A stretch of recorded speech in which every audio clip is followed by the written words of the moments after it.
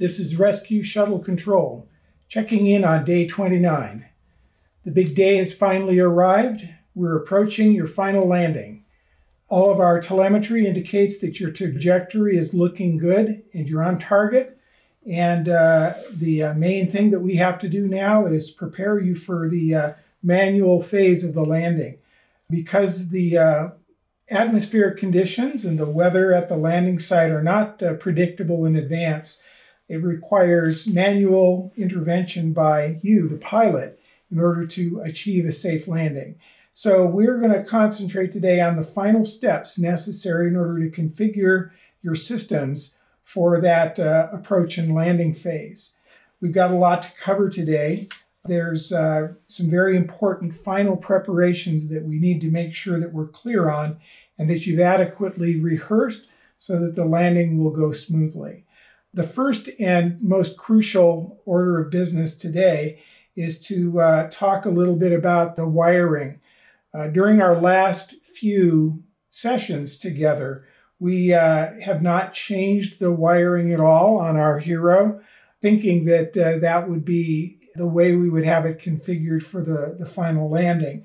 But we've recently noticed that there is an incompatibility and we need to do an urgent reconfiguration in order for this to work successfully.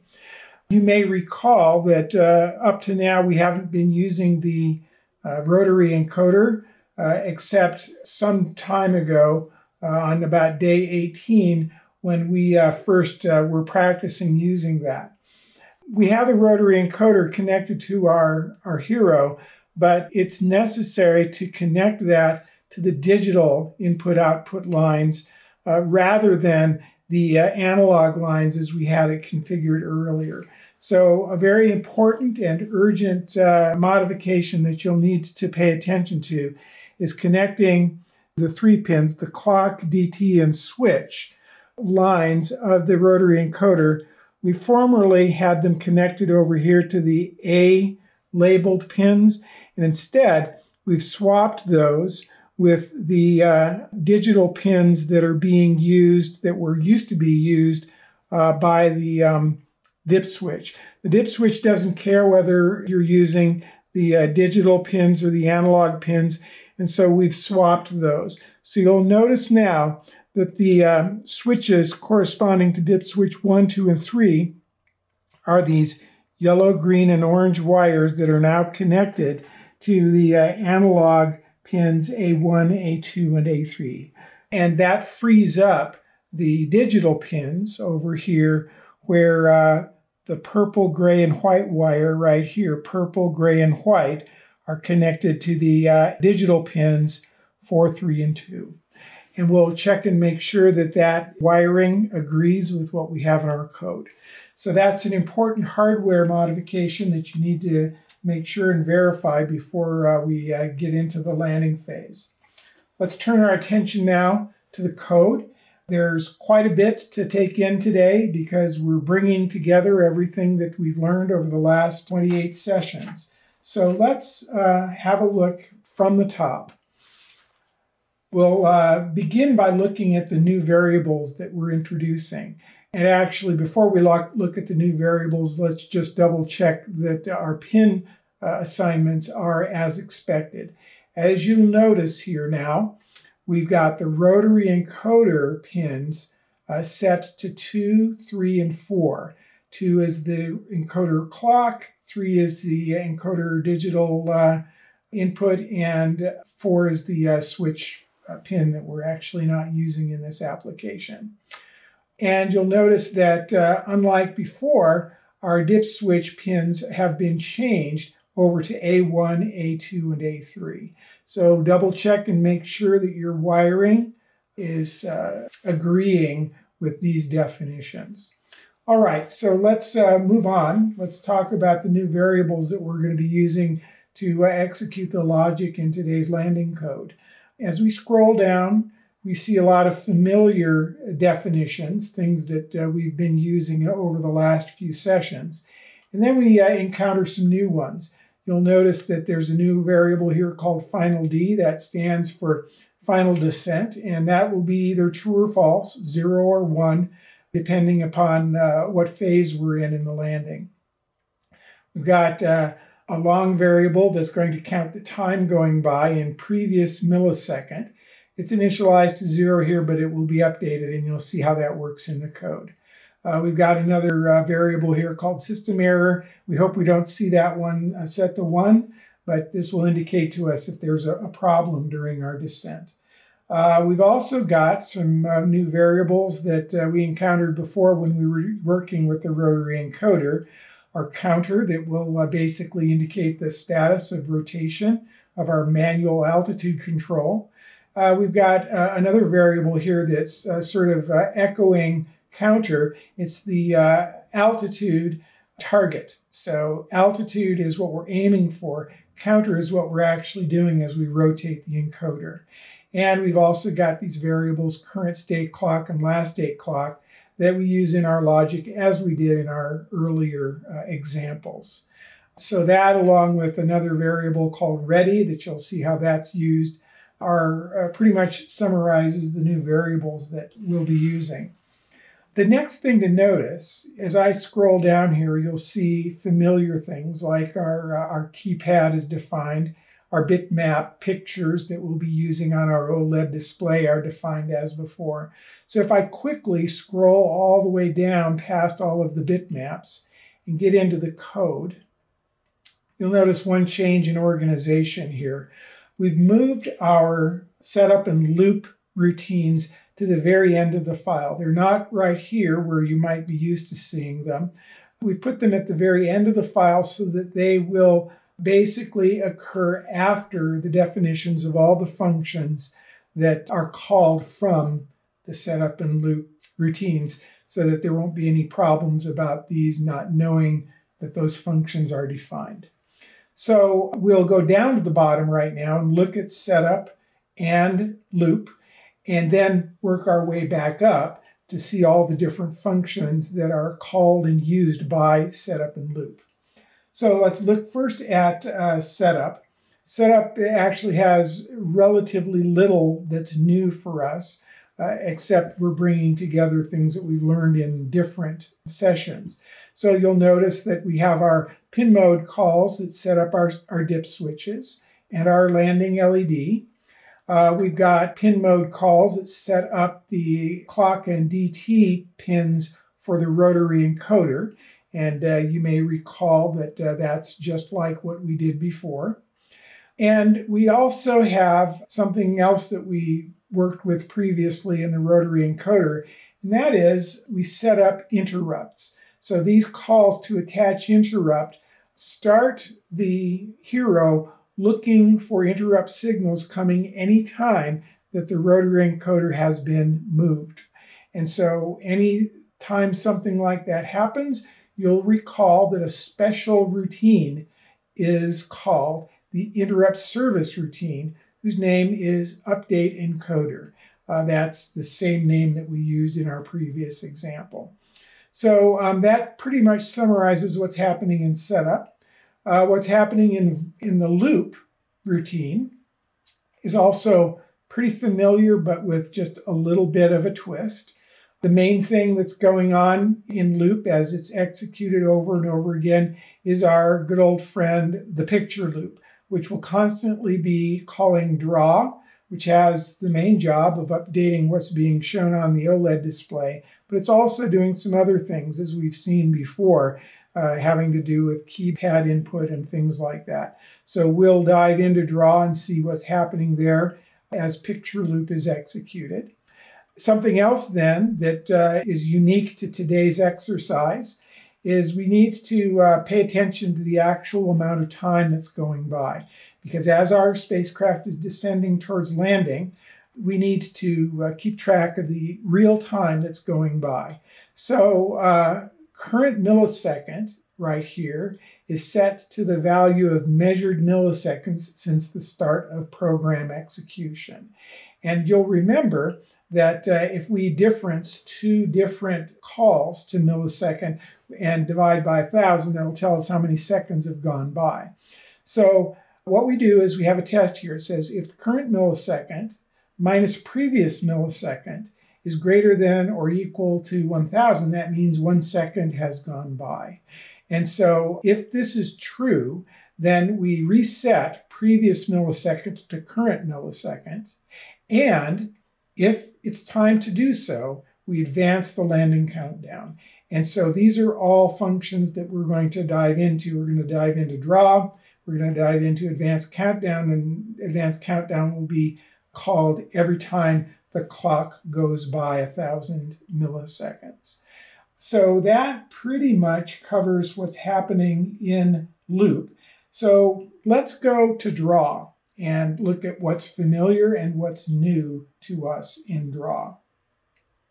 So we'll scroll up past some of these other routines that we'll be seeing shortly and find draw. Okay, here we are. So here's draw, and you'll notice some familiar things. In addition to setting up the U8G OLED display panel, we're calling Pilot Keypad Check, just as we did in our last session. And Pilot Keypad Check, you will recall, and we'll review this, is looking for input on our keypad. Now, what happens in addition to the keypad check is all of these things happening in this switch block down here, controlled by whatever the current value of display bitmap is. Display bitmap can have its value changed from its initial default face to some other, depending upon the current status of the flight. And so you'll see here that depending upon the value of the display bitmap, we can change it to all these different possible displays. And so that is basically the important thing that's happening here in draw, is the keypad check and changing the bitmap display to display the current status. Okay, so let's move on to keypad check, because that's an important one. Pilot keypad check. If we go down and look and see what that's doing, it's right here. And it's familiar to us as well. It checks to see whether or not the dip switches have been configured correctly to enter the final landing phase. That's what happens when we call calculate face, and we see that switches activated has been set to 1. Before that's the case, calculate face will return a -1, and switch activated will be 0, and keypad check will return without doing anything further. However, if the switches have been correctly activated, as we discussed in our previous session, then we'll come through and execute the next set of statements here.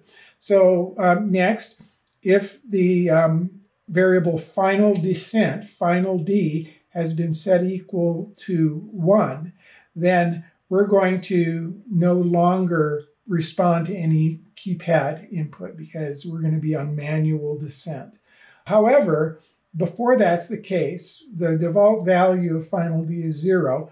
We'll drop down here, we'll call custom key and get a keypad input, and we'll check to see if it's the correct keypad input, which you'll recall for our mission is program A. So if A has been pressed, then we do just as we did in our last session. We set was pressed equal to 1 and return. Next time through, we switch the bitmap to 3 check marks and we return. So that is mostly familiar stuff, and that's what's happening when Pilot Keypad Check is called up here every time draw is called in the loop. All right, so we're done with keypad check. Let's refresh ourselves about calculate face, although it hasn't really changed from what we did before, so we can go over that relatively quickly.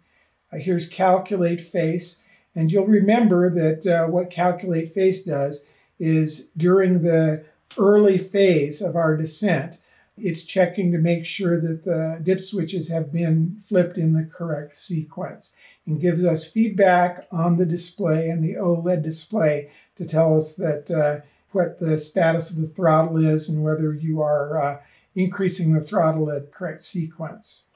So nothing really changes there in Calculate Face. All right, so now onto some somewhat new material. Let's look at what happens with Update Encoder. You'll remember that Update Encoder is not called directly by either setup or loop. It gets called whenever an interrupt occurs, and an interrupt occurs whenever the rotary encoder is changed, is rotated any amount. So let's go down and have a look at Update Encoder, which is our interrupt service routine. And some of this will be familiar to you from when we discussed the rotary encoder, but some of this is going to be a little bit, unique to our job today. So first thing we do in Update Encoder this time is we check to see whether or not we're in the terminal descent phase. So we have to have set what was pressed equal to 1 because the correct program was entered. And if that's not the case, then we return without doing anything. But otherwise, we set the ready flag to true, to 1, and then we go about reading the state of the encoder. And now this will be familiar to you from our earlier routine. We check to see what's happened to the encoder, whether it's rotating clockwise or counterclockwise, and accordingly take counter, which is now going to be representing our actual altitude, and either increase it or decrease it. And so this will give us the ability to, by hand, control the altitude as we're descending and keep our altitude in line with the target altitude that our computer is feeding us. So counter will either be increased or decreased depending upon whether or not the encoder is being rotated clockwise or counterclockwise. And in order to give us some additional feedback, we'll have feedback from our OLED display, but we'll also have numerical feedback available to us on the serial monitor. So we can look at the serial monitor as the descent is proceeding, and we can see how counter and altitude compare with one another. We want to try to keep them as close together as possible, because if counter gets more than 5 meters away from target altitude, then an abort will be declared and we'll have to start over.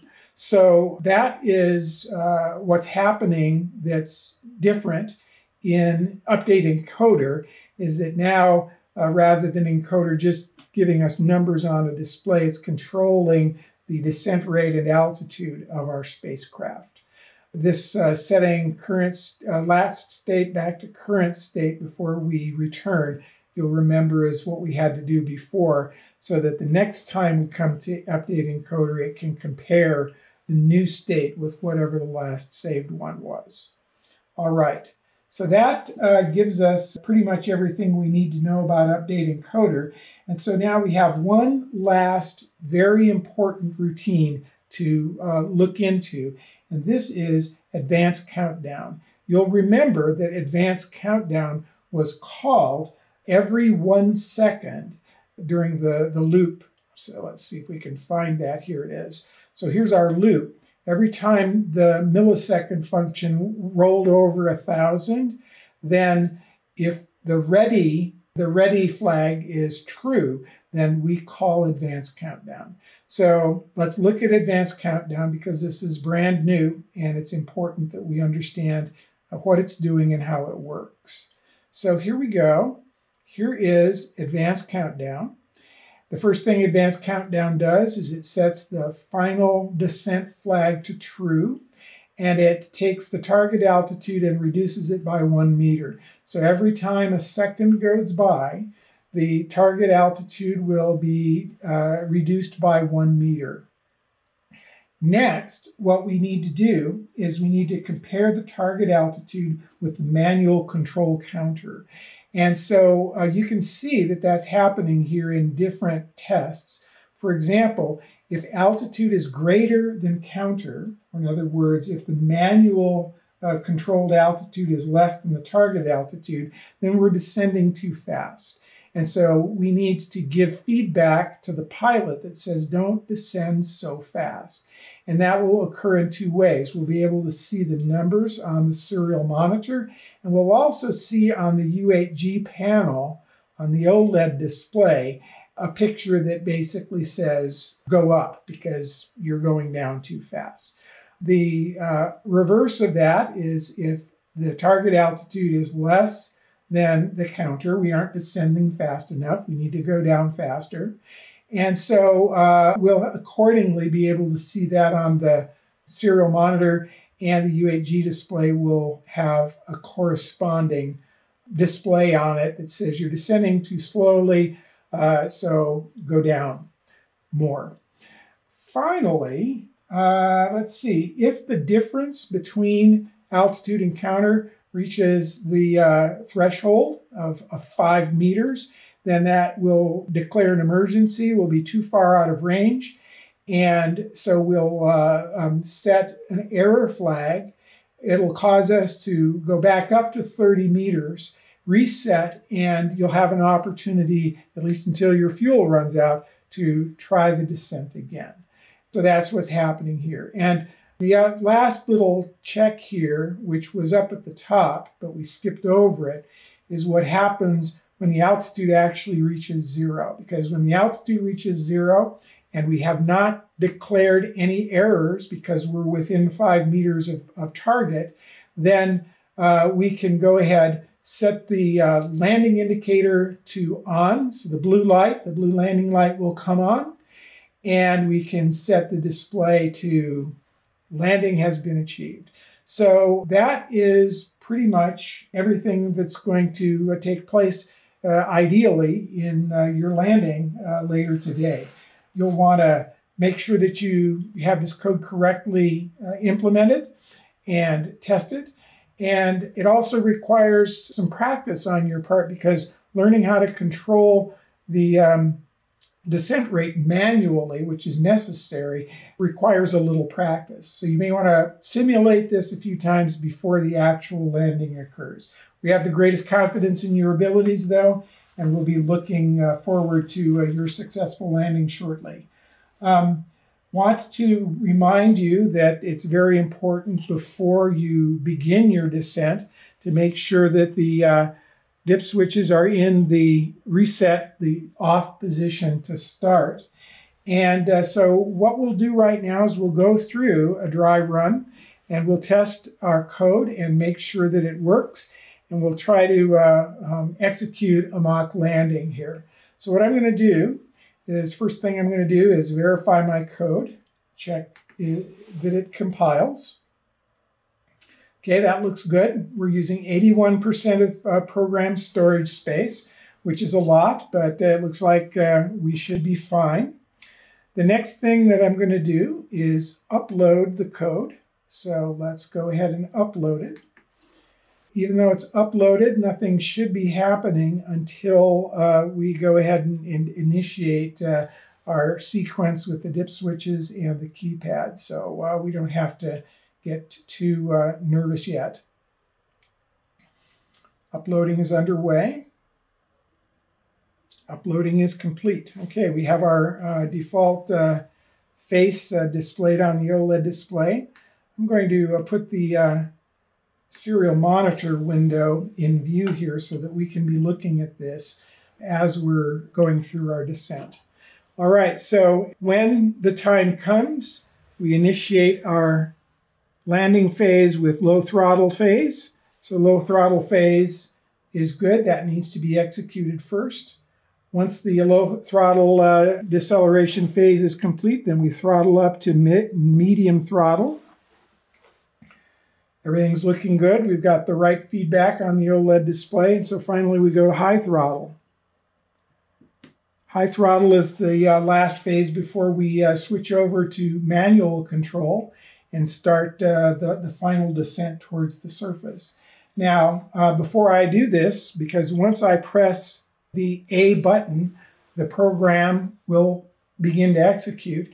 And then the first time that I rotate the rotary encoder, then our descent will be underway and the countdown towards landing will be underway. We'll have to split our attention between what's happening on the serial monitor and the feedback that we're getting on the OLED display. So try to pay attention to both of those as we're heading down towards the surface. So let's see if we can go ahead and execute the landing correctly. All right, program A has been entered. We have 3 check marks, which indicates that we're in good shape. And now I'm going to start the descent by rotating the manual control. Okay, we're down to 28 meters, 27. We're looking good. 25, we're a little bit low right now. Okay, we're right on. Okay. All right, I need to go down more. All right.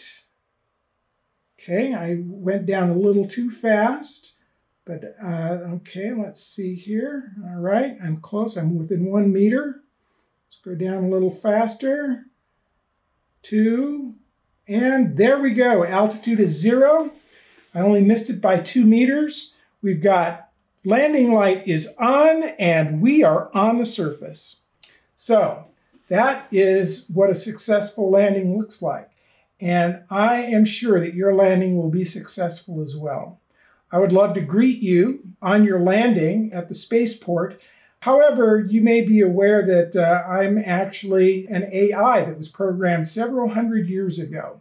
And so I was made with primitive technology by your present day standards. But this ancient technology was what got you back. And so I wish you across the centuries good luck and great success as you head back towards your homes. And with that, I would like to remind you to build everything and fly safe.